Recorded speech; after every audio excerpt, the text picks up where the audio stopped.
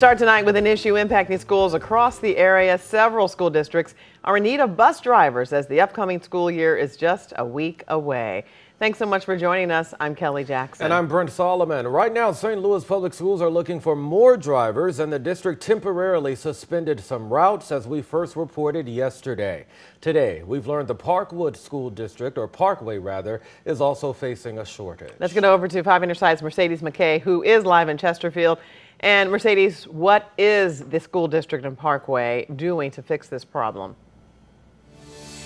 Brett and Kelly, as you can see, these buses are parked now, but come Monday, they'll be heading to pick up Parkway students for the start of the school year. Now, administrators told me they wanted to make sure there was enough drivers to fill those seats to take kids to school, so they had to make some changes.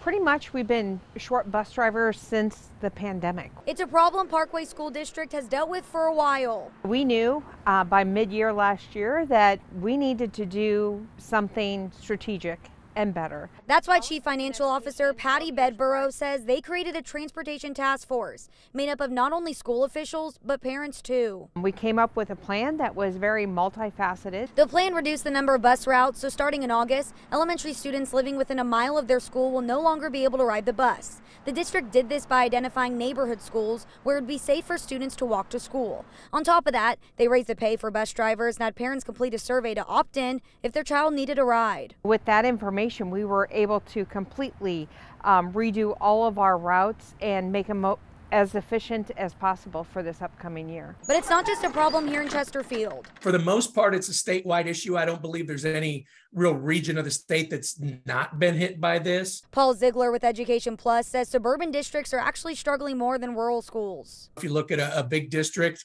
they may have, 200 routes, and having, 200 drivers looks a little different than maybe having 6 to 8. While no one has the perfect solution, some believe it may be a problem that's around for a while. I would certainly believe it will take a long time if it ever really comes together to where it's not an issue.